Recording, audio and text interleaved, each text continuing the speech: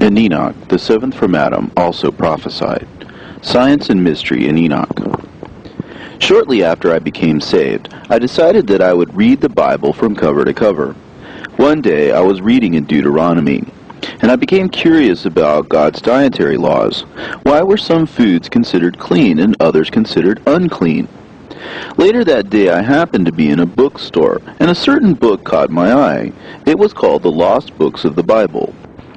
Curious, I picked it up and opened it, and I immediately saw the word Deuteronomy. As I scanned the verses surrounding it, I realized that I had opened it right to the answer to this very question. This sort of experience was not new to me, because God had answered many of my questions this way in the past, and I had come to believe that this was one of the ways that God speaks to us. But this time was different. This wasn't the Bible, but a book that was rejected by early church theologians. I wasn't sure if this was a sign or just a coincidence, but I felt I had to buy the book anyway. I grew to really like what these books had to say, but I still had to wrestle with my conscience, because I wasn't too sure if these books were inspired or just brilliant fictions. I finally grew to love them so much that I just didn't care anymore. I had come to learn so much from them that I just began to accept their inspiration. The years passed, and then it happened. I was reading the book of Enoch, and all of a sudden I realized that what I was reading could not be fiction. I was absolutely sure that what I was reading could not have been the ramblings of an overzealous pseudo-prophet. What I read over and over again. The more I read it, the more certain I became about my conclusion. What I was reading was a perfect description of a black hole. This account is taken from 1 Enoch chapter 1. And I came to an empty place, and I saw there neither a heaven above nor an earth below, but a chaotic and terrible place. And there I saw 7 stars of heaven bound together in it, like great mountains, and burning with fire. At that moment I said, "For which sin are they bound, and for what reason were they cast in here?" Then one of the holy angels, Uriel, who was with me, guiding me, spoke to me and said to me, "Enoch, for what reason are you asking, and for what reason do you question and exhibit eagerness? These are among the stars of heaven which have transgressed the commandments of the Lord, and are bound in this place until the completion of 10 million years, according to the number of their sins." I then proceeded from that area to another place, which is even more terrible, and I saw a terrible thing, a great fire that was burning and flaming. The place had a cleavage that extended to the last sea, pouring out great pillars of fire. Neither its extent nor its magnitude could I see, nor was I able to estimate. At that moment I said, "What a terrible opening is this place, and a pain to look at." Then Uriel, one of the holy angels who was with me, responded and said to me, "Enoch, why are you afraid like this?" I answered and said, "I am frightened because of this terrible place and the spectacle of this painful thing." And he said unto me, "This place is the prison house of the angels. They are detained here forever." A black hole is the final stage of a star's life if the star had a mass of at least 3 of our suns. Some black holes are much larger, having a mass of millions or even billions of suns. There isn't any limit to how massive they can become, especially if they are well fed by stars near the center of a galaxy. A supermassive black hole, such as are believed to lurk at the centers of radio galaxies, tend to spew out huge pillars of radiation, some as far as 6,000 light years or even more.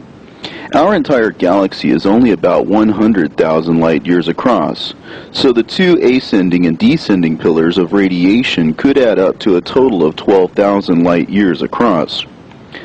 A supermassive black hole would be surrounded by stellar and interstellar material, such as dust and other stars. One example of a black hole having captured a star is Cygnus X1.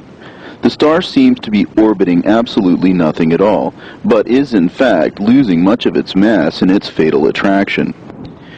A black hole has at its center what is called a singularity, which has an incredible mass and an infinite gravitational pull, but is infinitely small. So great is its pull that the space around it is bent to infinity, and even light cannot escape. Everything that passes a certain point, called the event horizon, is doomed. It is the threshold beyond which there is absolutely no possibility that anything could escape. It is a one-way street. The material that surrounds it forms a white-hot spiraling feature called an accretion disk. In some cases, this accretion disk can outshine its entire galaxy 100-fold. It is paradoxical, but even though no light can escape from a black hole, its accretion disk can be extremely bright. Now that we have the black hole basics down, we can interpret Enoch's vision. The empty place, which is chaotic and does not have a heaven above or an earth below, is outer space. Space is almost completely empty, and it can be called chaotic because there are constantly at work cycles of stellar and planetary birth and death. There is, moreover, no up or down in space. All directions are relative to one another. The great fire that was burning and flaming corresponds to the accretion disk that surrounds and feeds it. The cleavage is the bending of the space-time to infinity. If one imagines space-time as a rubber sheet, this bending of time and space would resemble the kind of funnel that would be the result of a long stick pushing down the center of it.